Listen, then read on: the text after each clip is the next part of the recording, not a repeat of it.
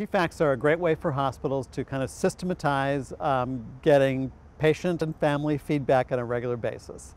It's kind of a no-brainer to think that you wouldn't want to hear from your customers, but most hospitals, because of tradition, just are reluctant to go there.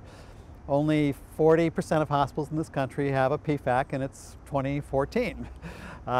They've been around since the 1990s. MedStar is one of the few systems that has PFACs that are really focused on safety and quality.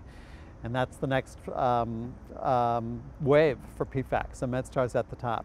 PFACs have spent a lot of time worrying about the principles of patient and family-centered care and the patient experience, all of which is really important, but there's a huge, huge resource for hospitals that want to actually engage their users of care in quality and safety improvement discussions.